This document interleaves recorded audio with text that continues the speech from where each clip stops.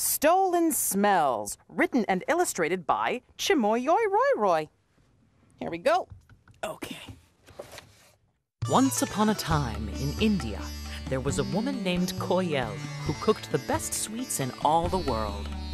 I cook the best sweets in all the world. When Koyel cooked her sweets, the wonderful smells drifted into the streets, drawing people into her shop. And once they were there, they bought lots of sweets like jalebi, laddu, and gulab jamun. Yum! Koyel made lots and lots of money. Money, money, money! One day, Koyel saw a boy named Bijoy standing outside her sweet shop, enjoying the wonderful smells of her sweets. Koyel waited for Bijoy to come in and buy something, but he started to walk away. Hey, little boy, where are you going? I'm going home.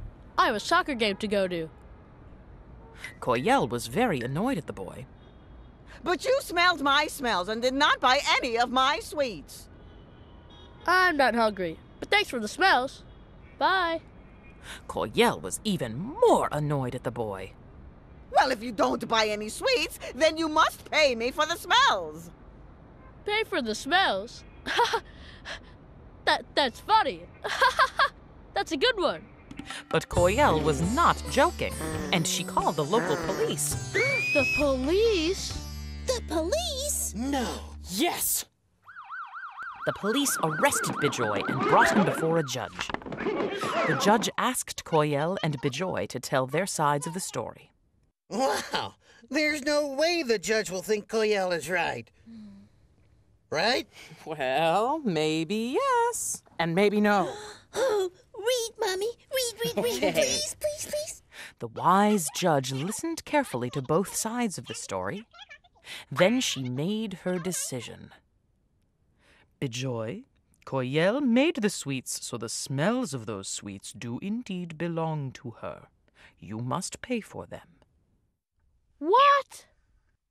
Yeah, you have to pay me. You have to pay me. The judge asked Bijoy to give her 5 rupees. But I can't believe this. Koyel held her hands out greedily for the coins. Come to Mama. But the judge said, Koyel, in payment for the smells of your sweets, you will receive the sound of money. The sound of money? The sound of money? That's what she said.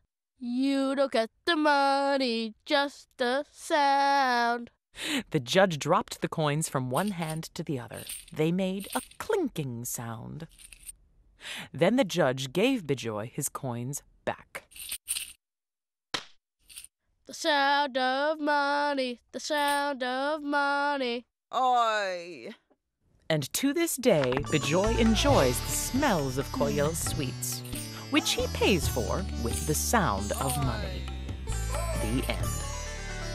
Oh, that was awesome. Koyel was being greedy, and the judge knew it. Yup, smells don't cost a thing. So, Cubs, ta-da! Take the smell of these chops here. We can smell the sweet smell as long as we want. No charge. That's just the best. Yeah, delicious smells. Yes. But not very filling.